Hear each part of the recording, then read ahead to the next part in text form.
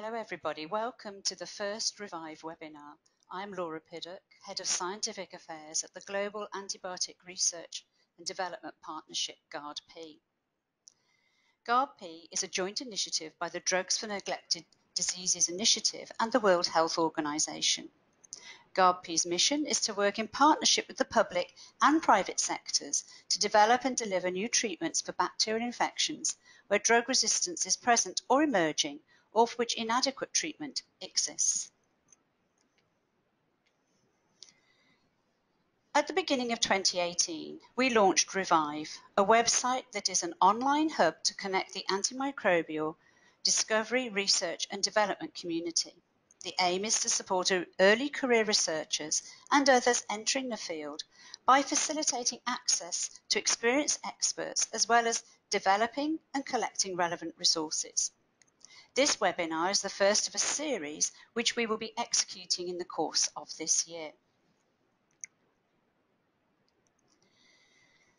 3 topics will be covered in this series: clinical development for non-developers. The first, traditional development, tiers A and B. The second, development of antibacterial drugs targeting specific pathogens. And the third webinar, development of antibacterial drug enhancer combinations, including non-traditional products. This series of webinars is aimed at providing a perspective upon prioritisation and is based on clinical development risk today. Many of the examples in this webinar focus on expertise gained in the US and is based on FDA requirements, but it should be noted that many of the key points are relevant throughout the world. Drugs discovered today will not enter the marketplace for at least 8 years.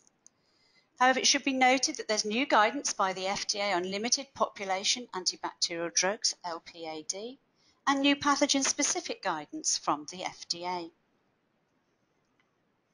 I'm delighted to introduce our webinar speaker, David Shlaes. He's had a long and distinguished career in anti-infectives, both as a practicing physician and academia and industry in the US. And he's well recognised for his scientific interest in antimicrobial resistance, as well as for researching and developing new drugs. Although recently retired, he remains active and is an editor for antimicrobial agents and chemotherapy, and writes a well-known blog, Antibiotics, the Perfect Storm, and remains active in many other areas to do with antimicrobials. He's also written a novel which I can recommend to anyone who wishes to understand about discovering, research and development of new antibacterials and the particular challenges that can be encountered.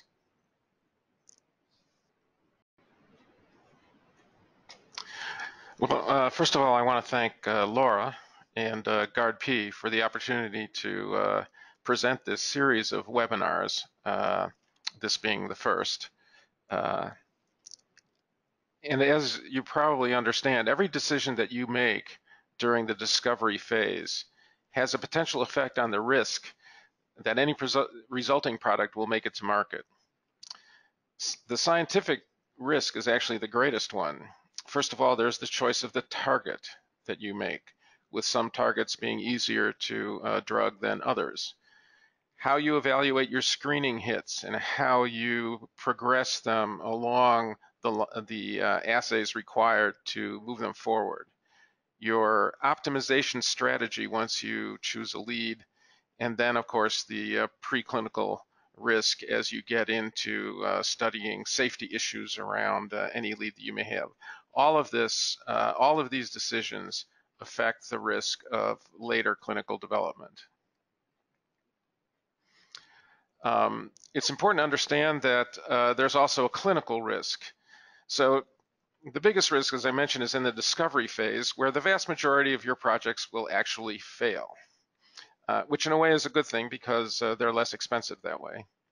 But there's also a clinical risk. Once you enter phase 1 development, your first-in-man studies, there's an 80 to 90% chance of failure. The latest number that I saw was only an 11% chance of success given all pharmaceuticals entering development. In the case of antibacterial drugs, this is most often due to unforeseen toxicity or some untoward secondary effects, such as infusion pain from the intravenous injection, phlebitis or irritation of the veins, gastrointestinal intolerance, or others. The other risk is one where the antibiotic in patients simply doesn't work as it should. Most commonly, this is because you've chosen the wrong dose. Occasionally, it's because for reasons that you couldn't predict, the exposure in humans was less than you would have predicted from your experience in preclinical development in animals. Another risk is the unexpected rapid emergence of resistance. Given our ability to predict appropriate dosing and predict pharmacokinetics in people based on animal studies, and our ability to predict emergence of drug resistance, these problems really should not lead to clinical failure today.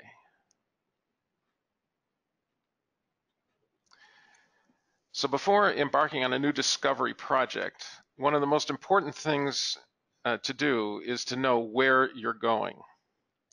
To do this, you need to understand medical needs today.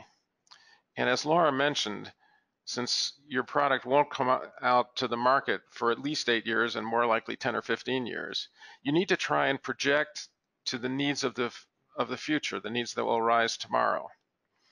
To do this, you need to enlist the help of a physician specialized in infectious diseases, preferably one who has an understanding of discovery science. Based on this, you would create a target product profile, or TPP. And I'm going to show you an example of one of these shortly. But this profile can be preliminary or general, but it's important that it be one that you can live with and that you can discipline yourself and your team around its requirements.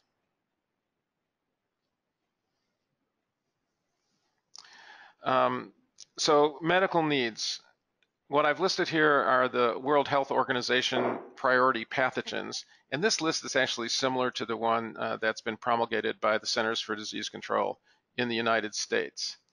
So on the critical list are carbapenem-resistant gram-negatives, including Acinetobacter baumannii, Pseudomonas aeruginosa, and Enterobacteriaceae. And of course, most of the carbapenem-resistant strains I'm talking about will also produce beta-lactamases, either as the basis of their carbapenem resistance or the basis of resistance to other beta-lactam antibiotics. Other high-priority pathogens include the Enterococcus, Staph aureus, especially methicillin-resistant Staph aureus, and others. One of the important emerging resistant pathogens that we shouldn't forget is Neisseria gonorrhea, where there have been reports of totally resistant pathogens most recently.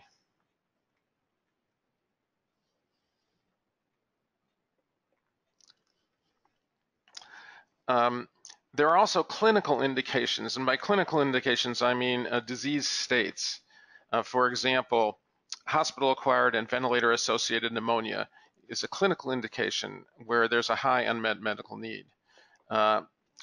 We have a tremendous need for oral therapy of complicated urinary tract infections so that we can either prevent the necessity of admitting patients to the hospital for intravenous therapy. Hospitals are not good for your health. And or to get patients out of the hospital earlier by being able to switch them to effective oral therapy. There are other indications that are rarely studied, such as osteomyelitis, so infection of the bone, endocarditis, infection of heart valves, diabetic foot infections, where the medical need is also high, but these indications are difficult to study in a way that leads to regulatory approval as it stands today. So a target product profile summarizes the desired R&D outcome, and they play a central role in the entire discovery process and the development process, including effective optimization of drug candidates, decision-making within your team and within your organization, and design of clinical research strategies, as well as you need these to be able to communicate where you're going with the regulatory authorities when you finally arrive there. I should point out that these target product profiles can, to a certain extent, evolve, but it's important not to backtrack on those requirements that you've set out that you believe are in fact requirements. So first of all, you need to think about what indications. So which diseases am I aiming to treat? Is the most important one hospital-acquired pneumonia, or is it urinary tract infection, or is it something else? Which patients are you treating? Patients in the community, patients in the hospital, or both? Clinical efficacy. Do you want your product to kill pathogens to a certain extent at a certain dose? I mean, how important is the efficacy, extent of efficacy, if you like? Their safety and tolerability. What kind and how many adverse events would you be able to tolerate for your antibiotic? In general, the answer is few to none for antibiotics. Stability is a consideration. Route of administration, of course, you need to think about. Should it be oral? Should it be IV? Should it be both? And then dosing frequency is also important. How often is it reasonable to give a drug in the hospital? Maybe 3 times a day or even 4 times a day is okay. In the community, probably once a day is better. So you need to think about things like that. So this is an example of an actual target product profile that was developed back at Novexcel when we were developing Avibactam. And so Avibactam was on its way in clinical development, and we were going to develop a backup, or not a backup, but actually a follow-on drug to improve the properties of Avibactam. So we said, okay, so Avibactam is a beta-lactamase inhibitor. And Avibactam itself is active against a variety of classes of beta-lactamases, including AMP-C, which is kind of the chromosomal beta-lactamase of a number of Enterobacteriaceae, and hydrolyzes cephalosporins as well as penicillins. Class A enzymes are important beta-lactamases, and they're also both cephalosporins and penicillins, including some both for AMP-C and Class A, some of the newer cephalosporins. But we also, so Avibactam covers all those already, but we also wanted activity against Class D beta-lactamases, which Avibactam is less active against in some cases, especially the Class D carbapenemases that account for resistance both in Enterobacteriaceae and in Acinetobacter baumannii to the carbapenem antibiotics. So we wanted to include those in the spectrum we were going for. For a drug like that, we thought if it was only available IV or intravenously, that would be fine. A benefit would be, okay, if you can have an oral drug as well, you can develop an IV oral switch, that would be even better. If your compound was only going to work in Enterobacteriaceae, since there are a number of beta-lactamase inhibitors available for Enterobacteriaceae, but there are only a few, if any, that work against these extended spectrum beta-lactamases, an oral drug we thought was essential. Targeting beta-lactamase producing Pseudomonas aeruginosa and Acinetobacter baumannii we thought was important for the IV drug, but of course an oral drug we could work on other things. If we wanted to target the community, we had to have an oral formulation. That was absolutely required. And if what we came up with had a more narrow beta-lactamase spectrum that is less than what we wanted to start with, we agreed that we would have to have an oral preparation. So you can see this TPP gives you choices along the way, but also gives you requirements that you would have to meet. Of course, the TPP originally was much longer, included a lot more information around safety and dosing, but I don't have time to go into that today, but you can get an idea of how you would construct a TPP from this example. So today we're going to talk about basic clinical development pathways, the pathways that have been used for a long time to develop antibiotics. These pathways are the least risky in terms of clinical risk. They require fair numbers of patients, which I'll show you in some detail. They're the most straightforward to develop. They require that your product have broad or moderately broad spectrum. So these pathways probably will not work well for drugs that only target a single species, with some exceptions. For example, methicillin-resistant Staph aureus, since they're a vast majority or a majority of Staph aureus infections in many areas, you can develop an MRSA drug more easily with these pathways. But for other pathogens, such as the gram-negatives, you need a relatively broad spectrum to develop an antibiotic using these pathways that I'll be talking about. So the way people have started to think about this is in terms of 4 tiers. And these tiers were first described in a paper by John Rex and his colleagues in Lancet in 2013, where Tier A and Tier A and B are the pathways we're going to be talking about today.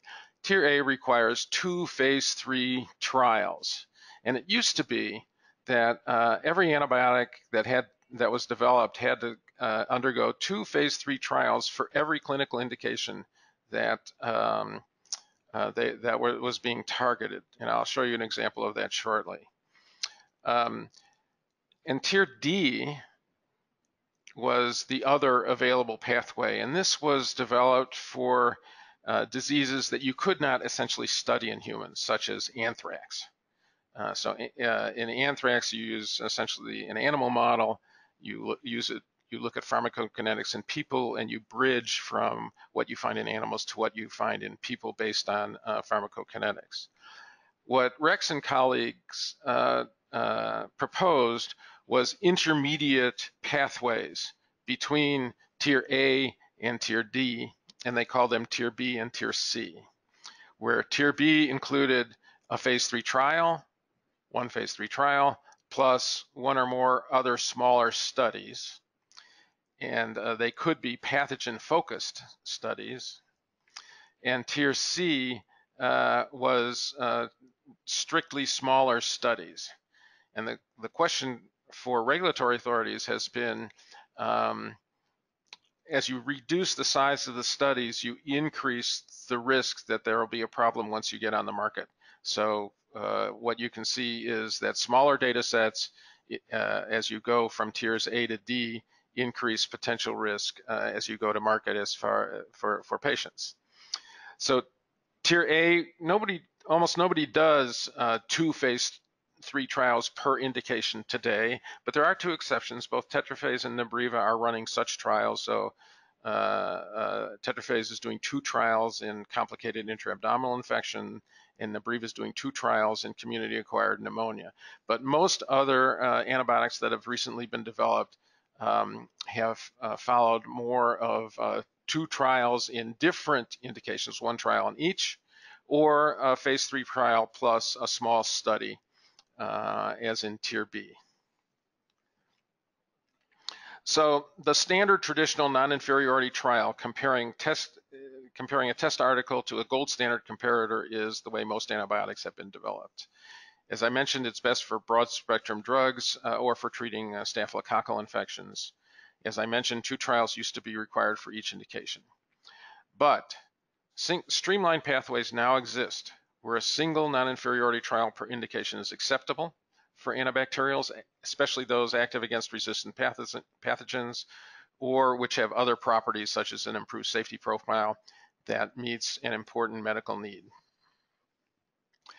So I want you to think about, first of all, innovative drugs active against resistant pathogens. But let's talk about non-inferiority trials, first of all. The reason we do non-inferiority trials is statistically it's not possible to show equivalence. So what we try and show is statistically that one drug, your test agent, is not inferior to some gold standard comparator that physicians use normally to treat whatever infection it is that you're studying. But there's a lot of confusion about this because what the regulatory authorities have done is they've established a statistical margin. And frequently that statistical margin, called the non-inferiority margin, is around 10%. And you'll hear people say, well, if that means that your drug can be up to 10% inferior to your comparator drug and still be approved. True or false? Well, at least it's very misleading, that statement. If the test agent shows that the lower bound of the 95% confidence interval crosses minus 10%, it's considered not to be non-inferior at the 10% level.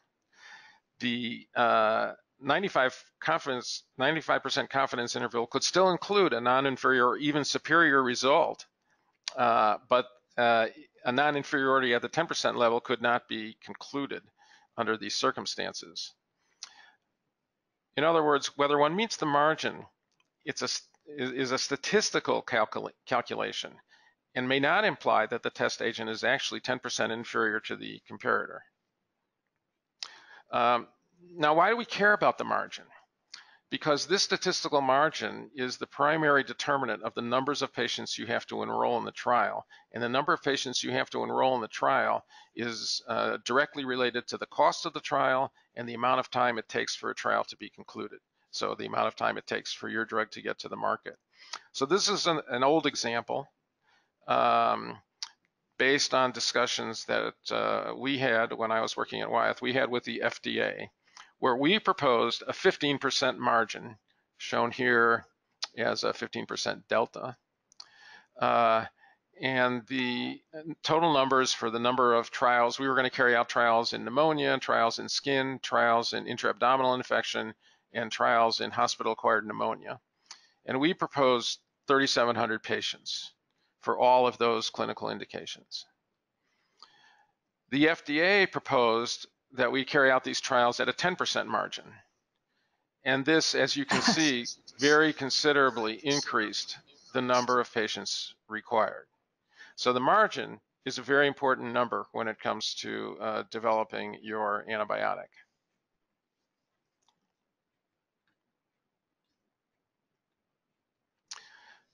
Now, the FDA and, in fact, the European Regulatory Agency, EMA, have evolved very considerably in recent years.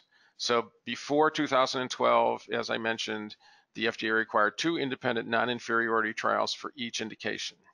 Today, you can run a single non-inferiority trial in skin infection plus a single non-inferiority trial in pneumonia and get approval in both indications. So for 2 trials, you get 2 different clinical indications. You can run a single trial in complicated urinary tract infection plus a single trial in complicated intra-abdominal infection and get approval for both indications. So they use success in one indication to support what you observe in the next indication. If you can do a single trial in hospital-acquired pneumonia and or ventilator-associated pneumonia, plus a trial in any second indication would allow for approval in both indications. Today, and we'll get into this in future webinars, small pathogen-specific trials might be allowed. And like I said, we'll talk about that in the future. And I'll go into specifics on the margins that they currently use today in a minute. So there are still some problems with running a non-inferiority trial. One of the big ones that we all will have to deal with, and we all do deal with, is a restriction on the use of prior antibiotics and the use of concomitant antibiotics in trials. And this is especially difficult in trials where you're studying patients with pneumonia, but it remains a problem in general. And the problem is that the prior antibiotics might influence the outcome of the trial in the sense that they essentially confuse the results, whether the success that you might see is due to your drug or the control drug or the concomitant or previous antibiotics that the patient had. That's the problem. One way to get around this that's been proposed by the regulatory agencies is to do prospective or early enrollment. Some people call this early consent, so that when you're going to sign somebody up for a trial, when they're going to agree to be enrolled, instead of having to do it in an urgent situation where the patient has developed, say, hospital-acquired pneumonia and you want to treat them right away because they're sick, you try and pre-enroll them so that they agree that if this might happen to me, you can enroll me in the trial. And this allows for much less delay, and you don't have to worry about trying to start an antibiotic that's not in the study before you can actually enroll somebody in the study. So that's one way to deal with this. But this remains an issue for us in enrolling patients for trials. Now the margins, so I've listed here the margins that are standardly used by FDA and EMA, and you can see they range from 10 to 12.5%. So you can get an idea of the numbers of patients that would be required for any of these indications. But for antibiotics that would target patients with unmet needs, including those with drug-resistant infections, assuming you have a drug, hopefully innovative, that addresses drug-resistant infections, this margin can increase, which allows for a more streamlined trial because the regulatory authorities recognize that innovative drugs with activity against resistant pathogens need to get to the market more quickly. So I want to talk about basic fixed dose combinations and development pathways for fixed dose combinations. These are that can use traditional development pathways. They're straightforward and they've been used many times before. One early example is the combination of trimethoprim and sulfamethoxazole. These are two active antibiotics which happen to target the same pathway in bacterial metabolism. Putting them two together, number one, reduces rates of resistance, and number two, gives you increased antibacterial efficacy. And as a fixed dose combination, this was developed in a very straightforward way many years ago. The ones that you may be most familiar with are the beta-lactam, beta-lactamase inhibitor combinations. Again, these are studied and marketed as fixed dose combinations. And the development pathway for this is very straightforward. The kind of new approach that people are thinking about is developing some sort of enhancer drug, again in fixed dose combination with some partner antibiotic, usually an active antibiotic where the enhancer may or may not be active. And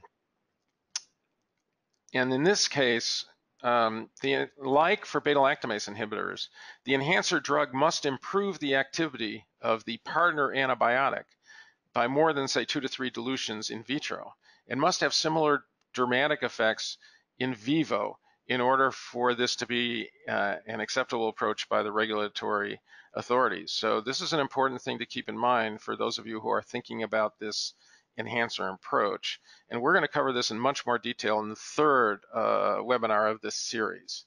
But for all of these, as I mentioned, the non-inferior designs are still okay. So beta-lactam, beta-lactamase inhibitor combinations. The beta-lactamase inhibitor must have a strong effect on beta-lactamases in vitro. And so far, for all the ones that have been marketed, this has been true. In the clinic, in general, you will need to show some patients that have a beta-lactam resistant infection who respond to your beta-lactam, beta-lactamase inhibitor combination, where the combination is actually active. Now, there has been a recent exception to this, where, for example, the exception was meropenem vaborbactam, which very specifically targets Enterobacteriaceae or Pseudomonas expressing like a KPC beta-lactamase or a serine-based carbapenemase, where vaborbactam would inhibit that enzyme. But it's almost impossible to enroll sufficient numbers of patients in a trial that have an infection like that. So can you use a PK/PD argument to make the argument that given that it works against other gram-negatives and given the activity of the beta-lactamase inhibitor and given the pharmacokinetic exposure of the two drugs together, it's logical to conclude that this would also work in the case of KPC expressing infections caused by KPC expressing organisms, and regulatory authorities will and did accept these arguments. The other pathway that's available in the FDA in the US that's not available in Europe is what the FDA calls Section 505(b)(2) of their regulations. But this provision expressly permits the FDA to rely for approval of a new drug on data not developed by the applicant. And this could be published literature or the agency's finding of safety and effectiveness of an approved drug. And this has been done twice, one for meropenem vaborbactam, where meropenem was the previously approved drug, and the other for ceftazidime avibactam, where ceftazidime was the previously approved drug. So in the case of ceftazidime avibactam, that was approved based on mainly phase 2 clinical data plus what the agency already knew about ceftazidime. This table gives you an idea of the activity of these beta-lactamase inhibitors against various beta-lactamase enzymes. And the IC50s, so the inhibitory concentration 50 is expressed in micromolar. And what you can see is that for many of these beta-lactamases, these enzymes are very active. Or sorry, these inhibitors are very active for many of these enzymes. You can see that avibactam is much more active against KPC than, say, an older inhibitor like tazobactam. The same thing is true for the AMP-C enzymes. For the AMP-C enzymes, where let's see, where tazobactam is not very active and avibactam is very active. Now, this also works for MICs, so which you'd expect. So here's the ceftazidime MIC 90 in micrograms per mil for E. coli that express an extended spectrum beta-lactamase. And here's when ceftazidime is combined with avibactam. And this is the case for all of these different beta-lactamase producing organisms. So these are dramatic effects, and this is the kind of effect when you develop a combination such as this or with an enhancer that you need to think about.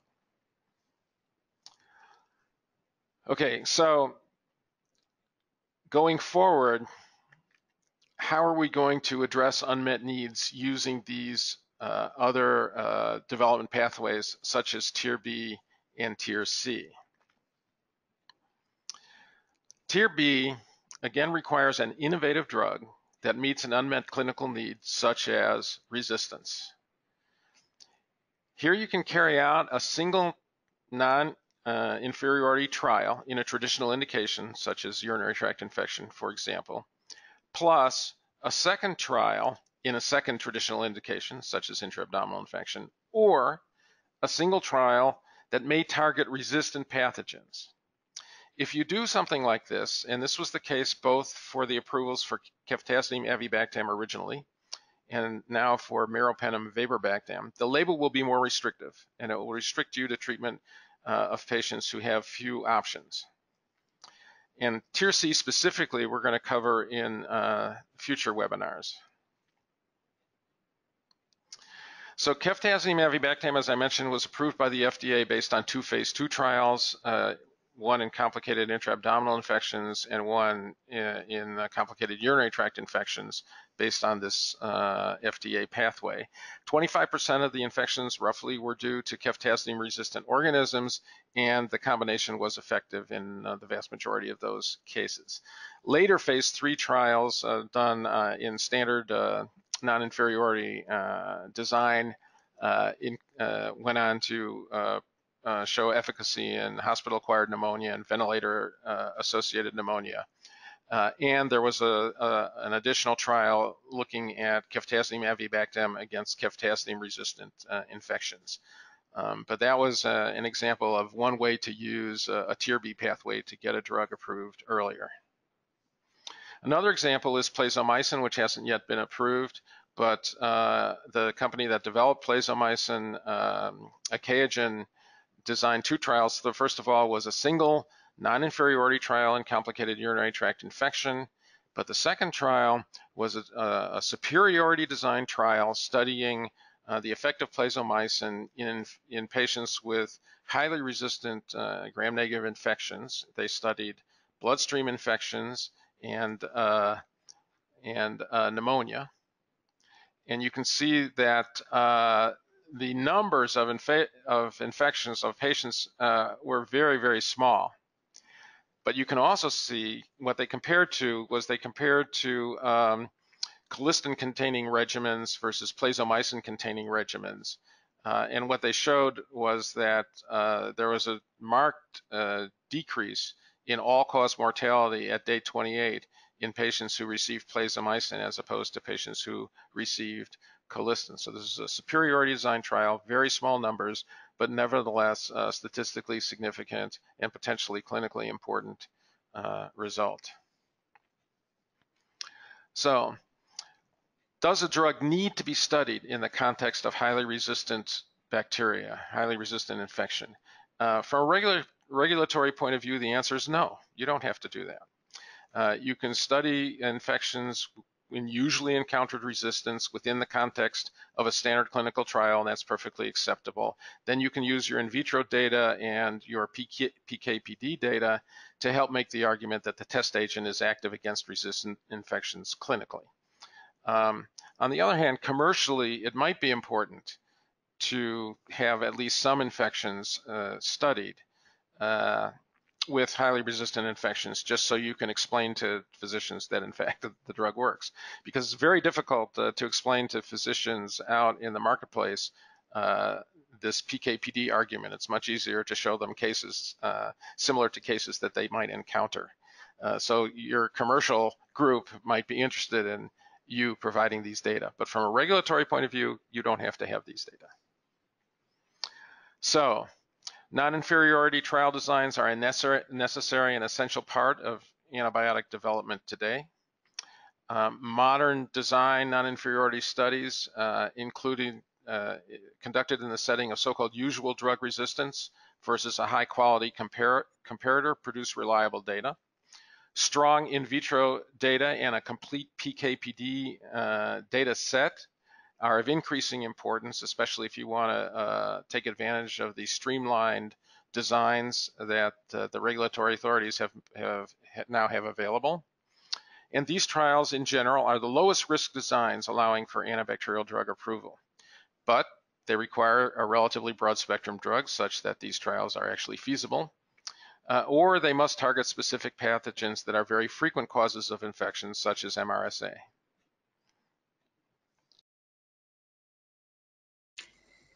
Thank you, David. That was really informative.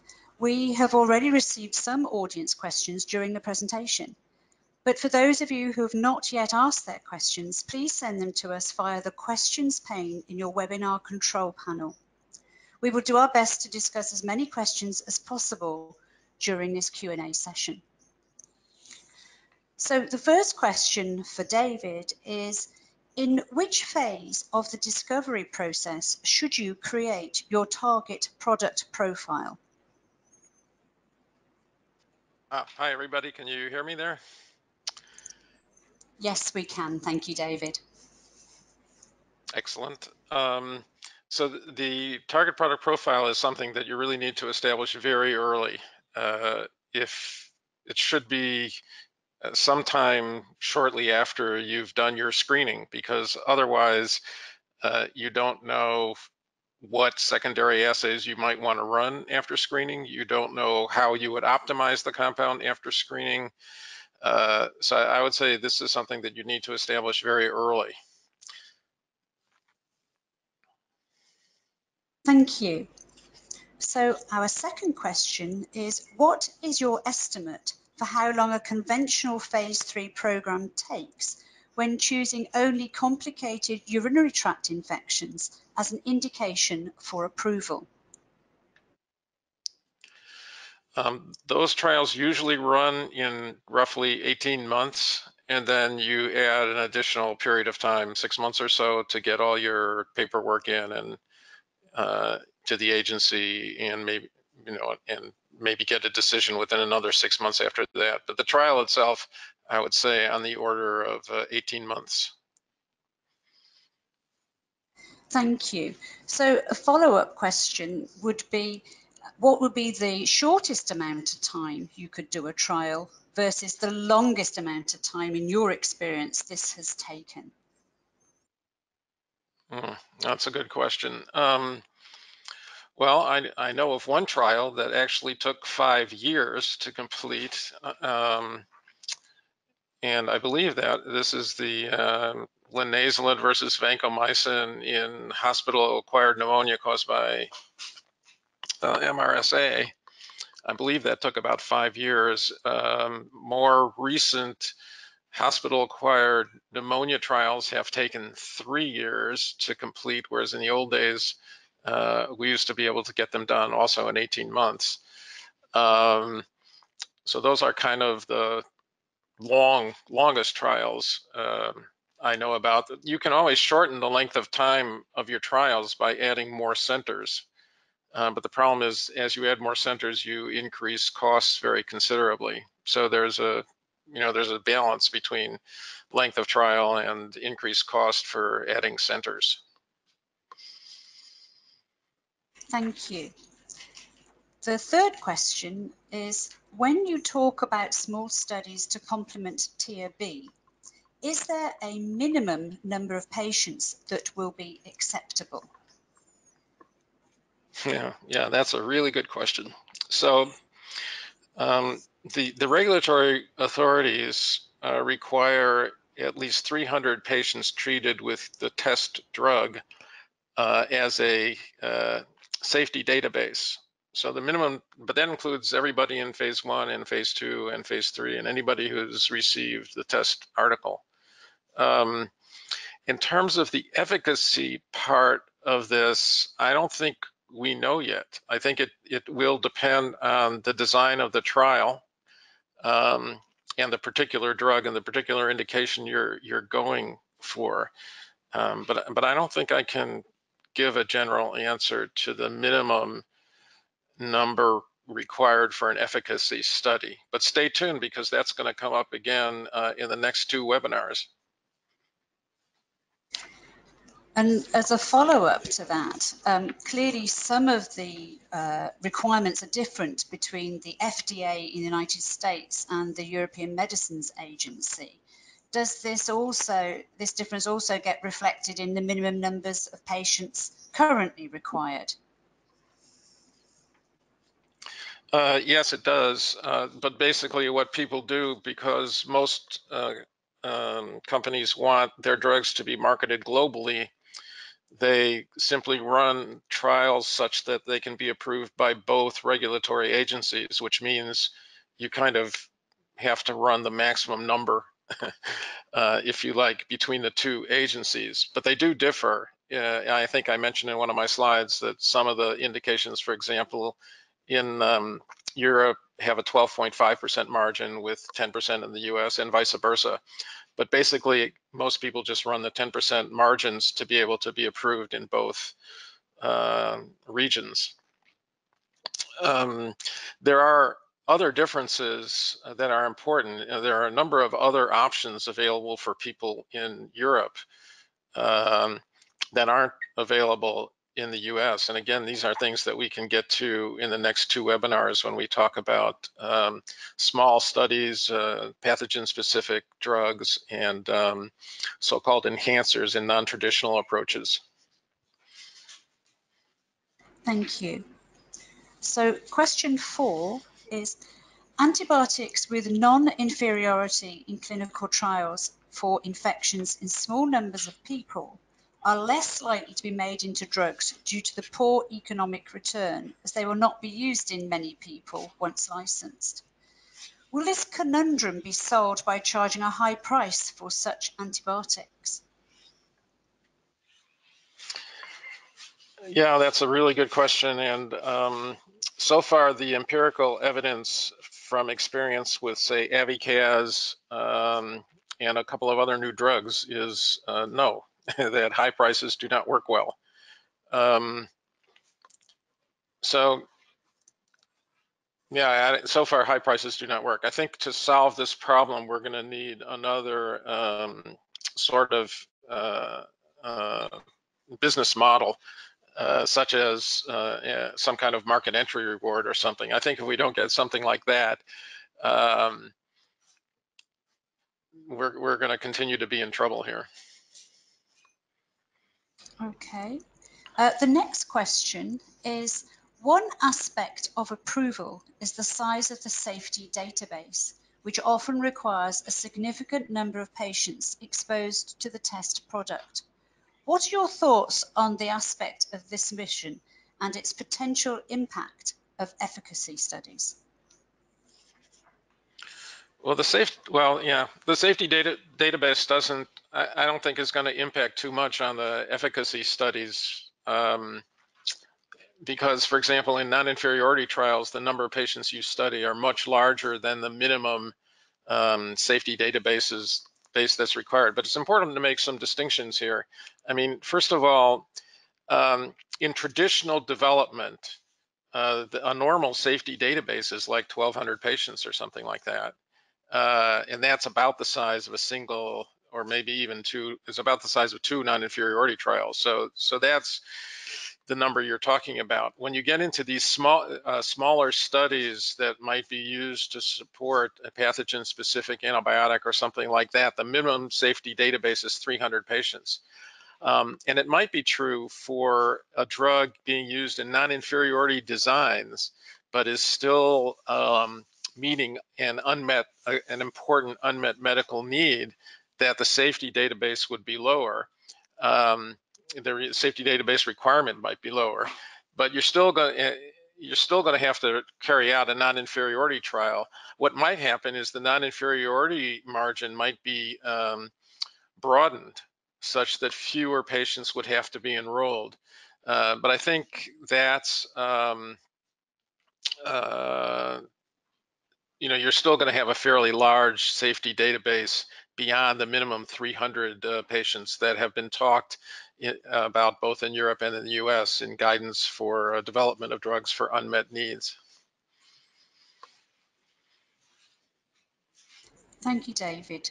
So the next question is, how many different centers and countries must typically be included in a phase 3 trial to satisfy an FDA or EMA submission?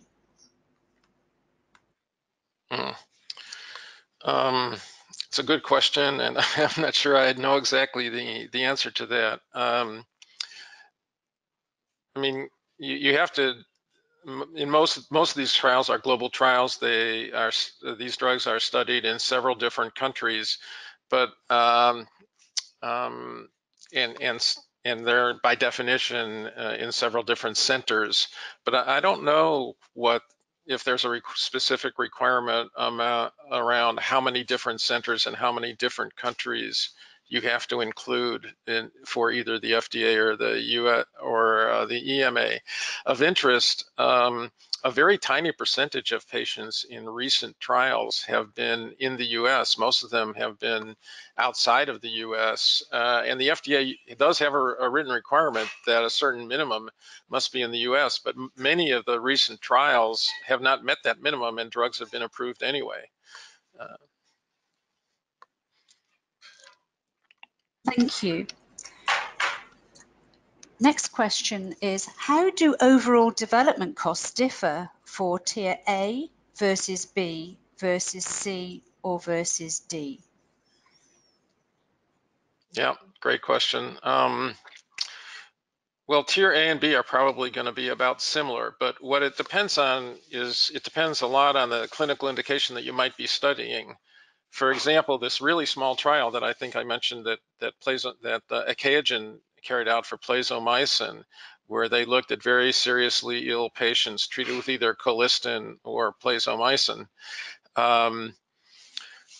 I think they paid something like $1 million a patient at the end of the day because they had to screen so many patients to get a single one that could actually be evaluated in a trial that it became very expensive. Another very expensive indication to study is hospital-acquired pneumonia, where you pay much more money per patient.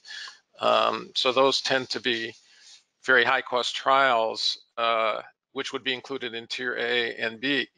But they also might be included in Tier C, so you might have a smaller trial, but with much more seriously ill patients. And again, the more seriously ill the patient is, that tends to increase the cost. But because we haven't had much, if any, experience with so-called Tier C trials, it's hard for me to estimate costs across all those. Tier D has a relatively fixed cost, which is around the animal work that you do, the phase 1 clinical work that you do, the PK essentially that you have to do in humans is not that expensive, but the animal work is fairly expensive. But I don't think it compares to what you'd have to do if you did 2 phase 3 non-inferiority trials. Thank you. So in terms of enrollment efficiency of patients into trials, what impact have rapid diagnostics, such as those that are available currently, made on this? Good question. As far as I know, none, because I don't think rapid diagnostics have really made an impact on enrollment in trials. But I think that people are very confused about this because, as Ed Cox of the FDA continually points out, a rapid diagnostic just identifies patients for you, but it doesn't increase the number of patients with a given pathogen or a given clinical syndrome. So it does increase the efficiency of the trial in the sense that you screen fewer patients to get ones that you can evaluate, but it doesn't increase the numbers available for you to actually evaluate. So I think people need to be clear about that. But I don't know of a trial that's used rapid diagnostics as a way of, as part of the actual screening process for getting a patient into the trial. Most rapid diagnostics just are not designed with that in mind as it stands right now. Thank you. So the next question is, sometimes you hear about adaptive design clinical trials to accelerate antibacterial discovery. Can you comment on what these are? Yeah, that's another good question. So I'll give you an example. Tetraphase, and this trial actually ultimately failed, but Tetraphase ran a trial in complicated urinary tract infection, which was an adaptive design trial. And what they did was people were entered in the trial and given a standard dose of the intravenous formulation of the drug, and then one of 2 doses of the oral formulation of the drug after an initial response. Then what they did is, after the first 100 or so patients, or 150 patients, they made a determination about the dose of the oral drug for continuing the rest of the phase 3 trial. So this was a phase 3 trial which where there was a decision after a certain number of patient entries to remove one of the dosage groups in the oral for the oral. And that's one of the ways that you can use an adaptive design trial. There are others, but you get the idea. The idea is that you make a decision about some aspect of the trial after a certain number of patients have been entered, and then you continue the trial, and then all those patients are evaluable at the end of the trial. But all of this has to be stated up front before you ever start the trial. This all has to be clear in terms of your statistical design, and it has to be cleared with the regulatory authorities before you even start. Thank you. So you mentioned that one of the major hurdles for patient recruitment into clinical trials is that they have received prior antibiotic therapy. Are there any differences as to how this is considered by the European Medicines Agency versus the FDA? Well, neither agency likes you to give prolonged doses of antibiotics that might treat the pathogen that you're actually studying for your drug. The Europeans have, the EMA has a little more flexible rules about how many days of antibiotics you can give, but again, because most people develop drugs for the world, they want to get approval in both regions, so they follow they follow the advice of the most conservative agency, which in this case is the FDA, which doesn't allow more than either a single dose or maximum 24 hours of another potentially active antibiotic. Thank you. The next question is, does development of topical antibiotics follow the same rules as those you've been discussing so far? No, not at all. So they have a totally different safety paradigm that they go through. They do have to show safety and efficacy in a clinical sort of trial, but it is quite different than what I've discussed, and I don't think I know enough about it to give anyone details on it. I do know something about the safety aspects of it, but not about the kind of phase 3 trial aspects of it. Sorry. Thank you, David. In fact, it's probably pertinent to point out to everyone listening to the Q&A for this webinar, if there are any questions that are outside of scope for you or based on the webinar, we can always have the Ask an Expert facility on the Revive website, and we'll be mentioning this at the end of the Q&A session. So moving on to the next question. New antibiotics are often targeted to a specific resistance problem and will be used mainly in critically ill patients who are usually excluded from clinical trials. Does this ultimately affect the treatment of such patients with these new drugs? Yeah, so that's another good question. Basically, the question is, if all the patients you studied are not so critically ill, how do you know it will work in critically ill patients? And the answer is, in a number of examples now, that you don't. And that what you must do is you must establish some way to bridge between what your trial is studying and those patients who might ultimately be treated. For example, you've carried out several trials already, say in urinary tract infection and intra-abdominal infection, and you want to go into nosocomial pneumonia where patients are much more seriously ill. What you should do is do a pharmacokinetic study in those patients to make sure that the exposures to your drug are the same as what you had in your previously successful trials. And it may be that the dose for patients with nosocomial pneumonia or seriously ill patients might be different than the dose used in patients who are less severely ill. And that's something that you need to know going into trials where you're going to be studying more severely ill patients.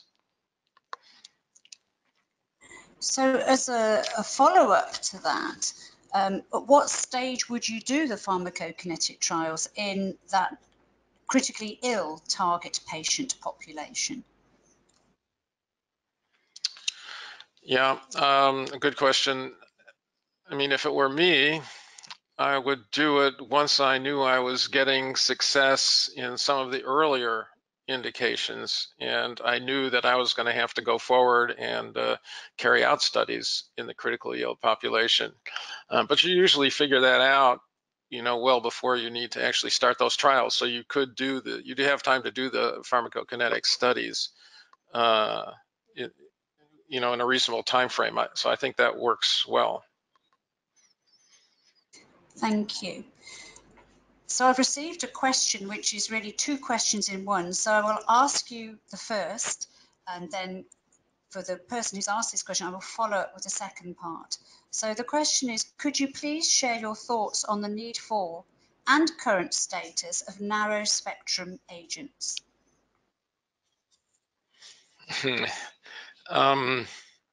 Well, I think we'd like to have narrow spectrum agents, if for nothing else, because of a need for good antibiotic stewardship.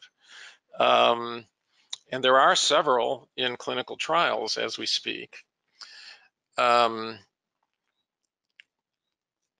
I think the question, the problem is that the regulatory pathway for these is still not entirely clear. So I think we're going to have to wait and see how these drugs do in their development pathway and what issues come up along the way. So the current status, I would say right now, is we're waiting to see. So the second part of this question, in fact, there really is a third part, so I'll now go to the second part, is could you please share your thoughts on the need for and current status of antivirulence agents? Well, that's even less known because there's really no proof of concept for antivirulence agents, either in therapy or as prophylaxis. So I think it's a reasonable idea. We actually worked on this a little bit when I was at WIA, so we thought about it. But I think we need to have some kind of a proof of concept for this. And I think that these trials, because there's no real proof of concept, are going to be of greater risk. And coming back to the first part of the question, which was about narrow spectrum agents, again, is there a need for or current status of narrow spectrum agents for prophylaxis rather than for therapy? Yeah, I think that's a good question also. Well, there are, as you know, there are several monoclonal antibodies in trials now as prophylaxis against Pseudomonas infections. And I think if we had something like that, it would be great. But whether these will actually work, again, there's no proof of concept for this. So we're still waiting to see. So a lot of new things going on with antibiotic R&D. So the next question is, how about aerosol delivery of a novel drug? Is there a precedent? Well, there's lots of precedent for that in the cystic fibrosis population, and this appears to work. But the cystic fibrosis population is a very special population, and it's clear to me that you can't extrapolate from what works there to what might work in somebody with nosocomial pneumonia. And I'm not sure if I know, I mean, there are lots of trials going on of aerosol delivery of various drugs, especially known antibiotics, in patients with hospital-acquired pneumonia. But I'm not aware of any of them that have really shown clearly that this works, especially as a standalone therapy. So again, here I would say we're awaiting further development, but here I'm a little bit more skeptical than perhaps others might be. Thank you. So the next question is, how do the regulatory agencies balance the risk of small-sized trials with possible adverse events once a new drug has been approved and marketed? Yeah, this is another good question. What the regulatory agencies do is they make it clear in their label that this is based on a small data set and should only be used in patients who have limited or no other options. And of course, automatically, this reduces the potential patient population for therapy to something much smaller than it might have otherwise been. But I think it's obviously a reasonable thing for us all to consider that if you're going to carry out a very small trial and increase the risks to a larger population, you don't want to move into a larger population quickly. Thank you. When testing a drug in phase 3, it is compared to the best available treatment. As newly approved drugs with a better safety profile than colistin, for instance, are only available in the United States, is it ethical to use colistin as a comparator in clinical trials in other countries? Actually, I think it's ethical to do it in the United States. I actually published a blog on this where I looked at, with the help of Alan Carr at Needham, I looked at the use of Avicaz to treat carbapenem-resistant Enterobacteriaceae infections versus colistin and polymyxin to treat the same infections. And I looked at this going back to the launch of Avicaz in 2015 in the US. And what's clear to me is that the vast majority of patients are still being treated with these inferior and toxic drugs, colistin and polymyxin. So they are, as far as I can tell, still the drug of choice for most physicians in the U.S. So absolutely, you can. I think you can still study a new drug using colistin as a comparator, because that's the gold standard as far as physicians are concerned. Why that's true, I don't understand, but it is true. Thank you. Is there any scope to develop a trial protocol for a beta-lactamase inhibitor, for example, not in a fixed combination with an existing antibiotic, to enable use with more than one antibiotic? No. And actually, this was tried a number of years ago in Germany. Sulbactam, which is a beta-lactamase, an older beta-lactamase inhibitor, was marketed in Germany as a single drug to be used in combination with any other beta-lactam. The name of it was Combactam in Germany. And I think it sold a total of $10. And the reason that it wasn't taken up is that physicians don't know how to do this. The vast majority of physicians don't know how to decide what antibiotic they should pair it with, or what dosage they should use of the two different drugs. This is something that needs to be sorted out in clinical trials in a very careful way, and it's not something. And if it's not something that you can do by taking a beta-lactamase inhibitor and combining it with several different antibiotics and carrying out different trials for each of those. That's just impossibly expensive. And you'd never get any return. And I'm not sure that it would be a wise thing to do clinically either. So the short answer is no. Thank you. How do you compare the costs of clinical development versus those for early discovery phases in pharmaceutical companies when developing antibacterial drugs? Clinical development is expensive. Early stuff is cheap. But, and here's the hook, almost most things in early phases, preclinical, fail. So somebody has to pay for all the failures, right? And the failures are actually a very expensive component overall. But for any given compound, the early discovery phases are much cheaper than clinical development. So a follow-up question, when we hear hundreds of millions of US dollars quoted as the cost to develop a new antibiotic, do these costs just come from that single drug that has been developed, or do they include the costs for failures as well, perhaps in a related series of drugs? Well, it depends on the number you're talking about. If it's actually $100 or $200 million, that's within the range of what a single drug development program would cost. But the big number that is thrown around is $2.6 billion, which is the cost to bring a single drug to market any drug to market.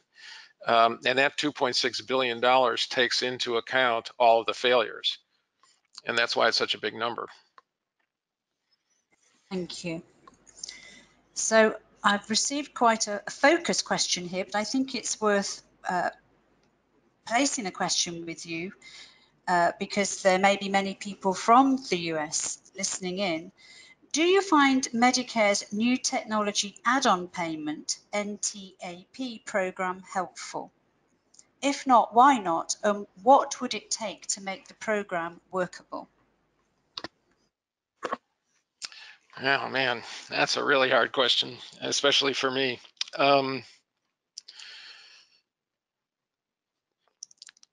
Yeah, apparently it doesn't work well, and especially for antibiotics anyway. It seems to work better for other things, but for antibiotics, it apparently doesn't work well. I'm not exactly sure why it doesn't work well, and therefore I can't comment on what it would take to make the program workable, but I'm sure there's somebody in the Revive hub that knows more about this than me. So I'm going to plead ignorance here. Sorry. No, that was a good answer. Thank you, David. In fact, that's, again, another reason why we have the Ask an Expert forum in the Revive hub on our website. And we encourage people to go to that if they want any further questions or elaboration from the answers David's given so far. So we'll move on to the next question. What is the position of the development of topical antimicrobial drugs against multi-drug resistant bacteria, for instance, Pseudomonas in burns patients? Yeah, so my experience with Pseudomonas infections in burn patients is that patients with serious infections require systemic therapy, period. And it's not clear to me that the earlier use of topical agents prevent those infections from becoming more serious than they might have otherwise been. So I have a little bit of a bias about this because I did spend some time working in a hospital that had a burn unit and saw quite a number of Pseudomonas infected burn wounds. So I'm not sure about how important topical antimicrobial drugs would be in that situation, or how important they are in quite a number of other situations where people like to look at topicals. But I mean, I have kind of a bias about that, to be honest. Thank you. As far as you're aware, are there any efflux pump inhibitors in clinical trials? I don't think there are. I'd have to go to clinicaltrials.gov to see for sure, but I don't think there are as yet any efflux pump inhibitors in clinical trials.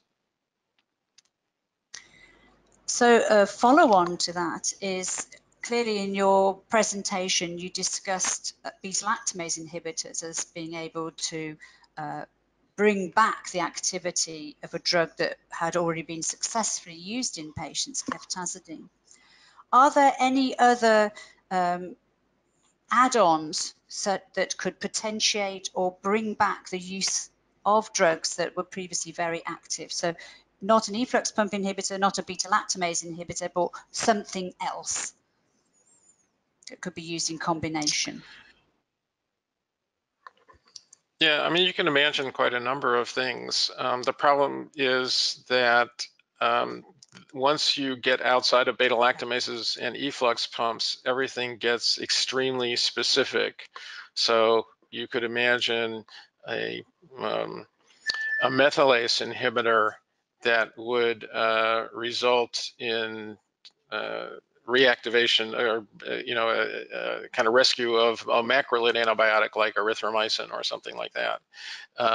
But there are many different methylases out there and many other different mechanisms of macrolide resistance. So, would that really work? Another one you could imagine, which might actually be a good idea, would be a PBP2A inhibitor for methicillin-resistant Staph aureus, because those infections are still fairly common. And having something like that might be useful, but it's not a a combination inhibitor anymore, really. It's an actual antibiotic. So in terms of things like efflux inhibitors or beta-lactamase inhibitors, I'm a bit at a loss to find something that's not going to be so specific as to be impractical. Thank you. So what is the most advanced development of antimicrobial peptides? In other words, how good are antimicrobial peptides and the clinical trial status of these? As far as I know, the actual peptides are mainly still preclinical. There is a peptidomimetic that's in phase 3 trials, I believe, right now from Polyfor, which is this peptidomimetic active against Pseudomonas aeruginosa, acting through a novel target. But it's not, it's really more a peptidomimetic than it is a peptide. The problem with the antimicrobial peptides in general, there are several problems. One is they frequently have problems with pharmacokinetics. They're not stable. And the other problem is that they tend to have toxicity because they tend to work on membranes, and they don't always have enough specificity for bacterial membranes compared to people membranes. But there have been some antimicrobial peptides that look like they ought to be good. They seem to be stable in human plasma. They have worked in animal models, and they appear to be less toxic. But I don't know that any of them have gotten as far as to get into certainly phase 2 and phase 3 clinical trials. Thank you. So the next question is, are novel antibiotic drug scaffolds currently a bottleneck? Yeah, I think what this question means is, are we doing a good enough job exploring chemical space to find new antibiotics? And I think the answer to that is we're not doing a good enough job. Part of the problem being that we don't understand the kinds of scaffolds we ought to be targeting or looking at more closely, although we are getting a much better understanding of that now as our understanding of how we can get molecules in through the gram-negative outer membrane is improving. So as we get more experience there, I expect we will start seeing more novel drug scaffolds coming through. It has been stated by some that actually we do not need any new scaffolds or new targets. What we need to do is improve upon those that we have already. What is your view on this? That's a good question. I guess my feeling is that we should do everything, but we should weigh what we do against the risks of what we're doing. So novel targets are a higher risk.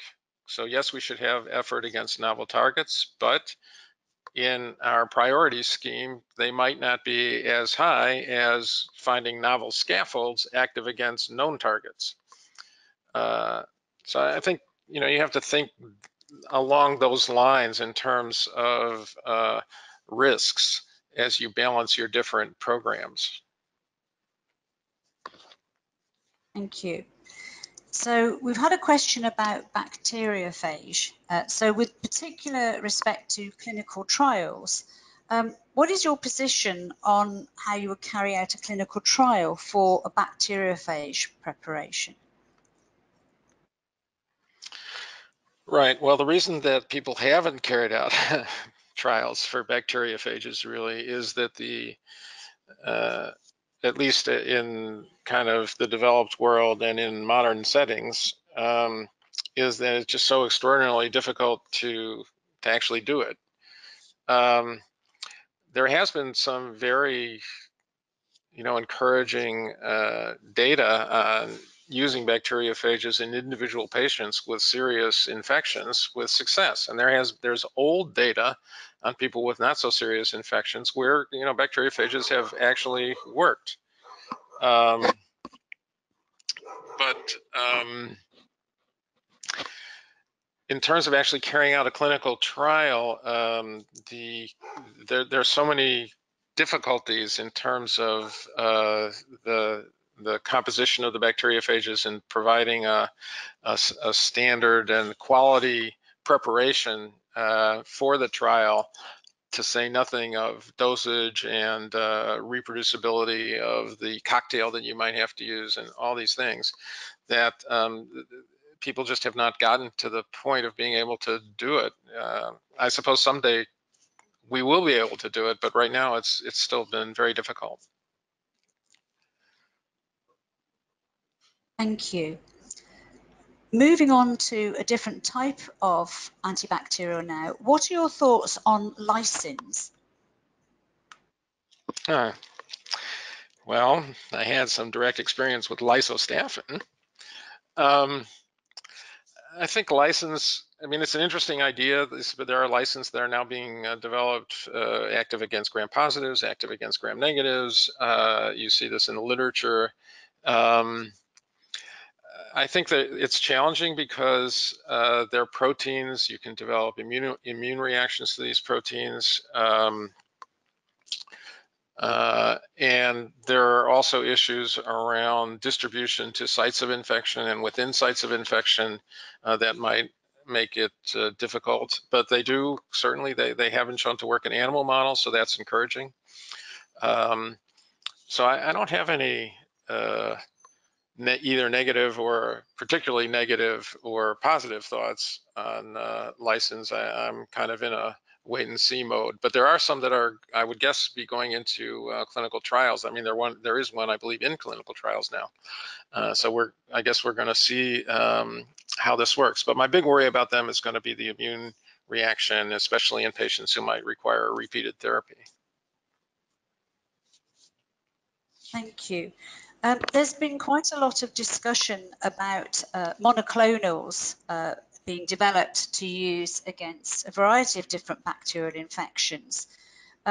What are the particular challenges of doing clinical trials with monoclonals compared to conventional antibacterial?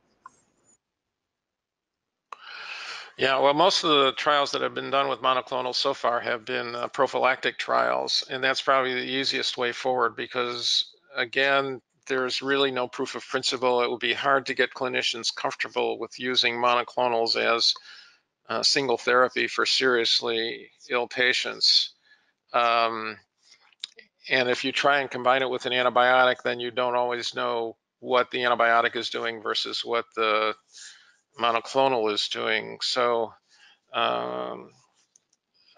know, I think that the way it's been done so far, which is to start anyway with prophylaxis, and then maybe if you have success there, think about going on to therapy is probably a reasonably conservative way of going forward. There has also been a suggestion that one way of dealing with certain bacterial infections is to develop therapeutics that target the immune response and make it better able to deal with some infections, or alternatively damp down the immune response. Again, with respect to clinical trials, how could you envisage such a trial would be carried out? Well, we've tried some of those approaches in sepsis, and it didn't work very well. Playing with the immune response to me is kind of like playing with Mother Nature. But that said, again, it's one of these areas where there's no proof of concept, and it's hard to imagine a way forward outside of something like prophylaxis to start with, similar to what you might do with monoclonals. But stimulating the immune response, this is could be a double-edged sword and might have some risk. So I think people who get into that area need to be very careful going forward clinically in the early stages of clinical trials to make sure they're not hurting people. Thank you. So you mentioned the need for market entry rewards to stimulate new drug development. In your opinion, how high would a market entry reward need to be to achieve this goal? Well, I mean, there are 10 gazillion articles on this from people who know a lot more than me, but my number is about $2 billion total. That doesn't mean that any one country has to provide the $2 billion, and it doesn't mean that it has to be, you know, in one sort of market entry reward. It might be different countries might have different means of doing this. But I think the number that would work would be something like 2 billion. So the last question I'm going to have time to ask you before I close the session is, how does a startup argue the market case for antibiotic development given the traditionally low medication prices? Oh, man. I think a startup has to pray for market entry rewards. I don't know. I think the antibiotics that have been successful to date have been those that fill a niche that's a big niche with high need. Like a good example was linezolid, which was the only orally active drug for the treatment of MRSA infections. And it was launched in 1999. And that was a very successful drug. And they were able to charge a relatively high price, especially for the time, and be successful. So you have to identify a big enough niche that would, with a high enough need, that would allow you to successfully charge these high prices. And I think it's a tough argument right now. Thank you. So unfortunately, we have run out of time now. So those of you who've posted additional questions, we will put them on the public forum on the Revive website in the next few days, and we will do our best to respond to these. Please do visit Revive for more follow-up information, as well as announcements of our upcoming webinars. So speaking of that, I'm really pleased to announce that we will host another webinar in a few weeks' time.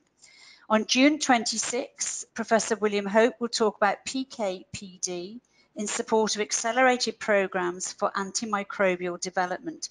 And this will also be followed by a live Q&A. So with this, I would like to thank everybody for joining this webinar and thank David once more for his support of Revive and GARDP and for an excellent webinar and Q&A session. Thank you. Okay, thanks everybody. Bye.